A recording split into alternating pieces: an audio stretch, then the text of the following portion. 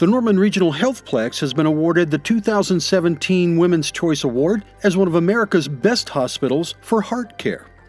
Dr. Archana Gautam and Dr. Katherine Hayes are two of the Healthplex's cardiologists, and they're passionate about women's heart health. So it's the #1 killer in women. 1 out of 3 women die of heart disease. That statistic is often overlooked by women until it's too late. Women tend to be in denial.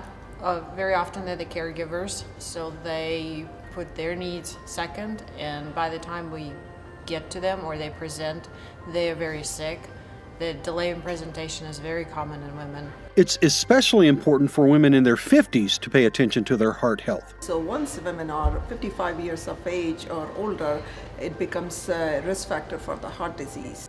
Both doctors agree the age of 55 is simply a starting point for screening. It's also linked to the menopause, so once the woman goes through the menopause, her risks pretty much match the male.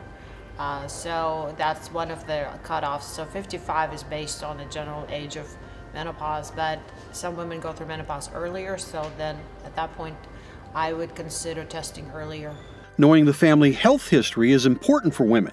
It's also critical to recognize the symptoms of heart disease. Well, in general, it's actually very similar, but there are some differences that women should be aware of.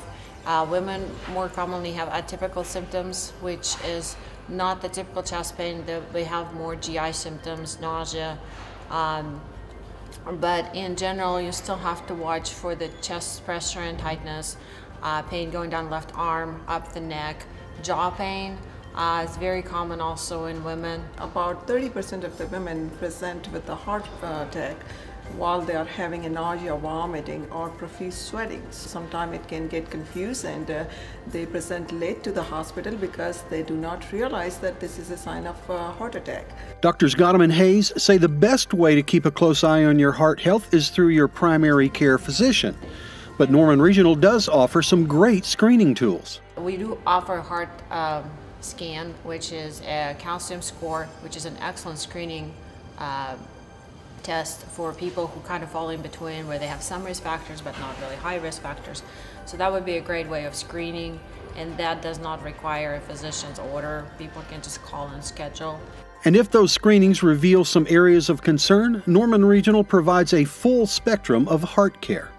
Starting from like talking to your primary care doctor about your heart disease or the risk factors, and treatment all the way to the stenting in the heart or complex procedures. So everything is done at Norman Regional Hospital locally here. To schedule a heart scan at the award-winning Norman Regional Healthplex, just call 405-307-2290.